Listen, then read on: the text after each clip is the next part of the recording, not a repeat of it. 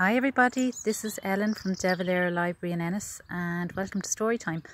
I'm going to read a story called Monsters Not Allowed, and it's written by Tracey Hammett and illustrated by Jan McCafferty, and it's about a monster who just wants to go to school. So it's published by Scholastic children's books in London. Okay, so here we go. A monster came to school one day. He tiptoed through the gate. Here he comes, monster. He slunk into the classroom grunting, "Sorry, monster late." Oh, look at the kids, look a bit scared, don't they? "What's your name, Miss Murray?" asked. It said, "Monster forgot." And while she called the register, he scratched his you-know-what. It stomped into assembly and it did a funny walk, while Mr. Jed, the deputy head, was giving a serious talk.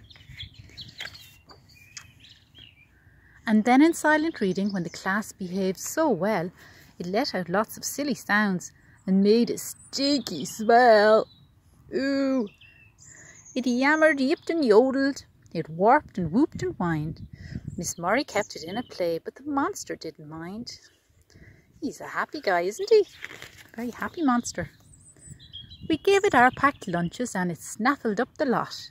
It must have liked the yogurt, 'cause it ate its spoon and pot. "That's not the way to eat your lunch. Now sit up nicely, please," said Mr. Jed, the deputy head, as the monster scratched his fleas. Grow. We had a game of football and the monster scored a goal. And then in PE, we taught it how to do a forward roll. Each morning as we sat in class, our monster would appear, and when we saw his funny face, we all began to cheer. Yay! We're so happy to see the monster.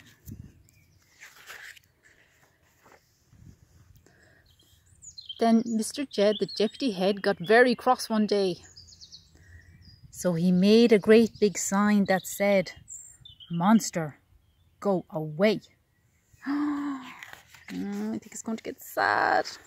The monster sobbed a monster sob and wandered down the street. It hung its funny monster head and he dragged his monster feet. And all at once the school went quiet. You couldn't hear a sound. Nobody sang or skipped or ran or chased the leaves around. We're all very sad. The children wouldn't do their work or play a football game. We didn't even want our lunch. It didn't taste the same. "I take it back," said Mr. Jed. He shed a tiny tear. "Let's find the monster right away and bring him straight back here." We all worked hard in school that day, and everyone stayed late. We painted monster posters and we hung them on the gate. Let's see what the poster said. Let's see now. "Have you seen this monster skulking down the street? It has eyes as big as frisbees and funny bumpy feet. Have you seen this monster with freckles on his nose? It's hairy and it's purple from his head down to the toes. It's a very special monster, although it's not polite. So if you find it, bring it back. We promise it won't bite." I wonder if they found him. Miss Murray found the monster. It didn't take her long. She spied it in the supermarket, singing silly songs. And when we brought it back to school, it grunted, "Monster stay." So now it's joined our class for good, and it comes in every day. "I'm glad the monster came to school. It's everybody's friend," said Mr. Jed, the deputy head, who liked it in the end. That's the class photo, isn't it? They're all happy.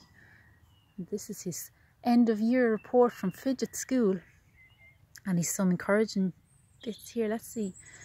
He gets a big well done for doing all your homework, eating your own lunch, not breaking any furniture, being a wonderful friend, just being you, and working really hard. So that's the end of the story. The end. Hope you all enjoyed that. And we'll see you soon. Now, has anybody made daisy chains?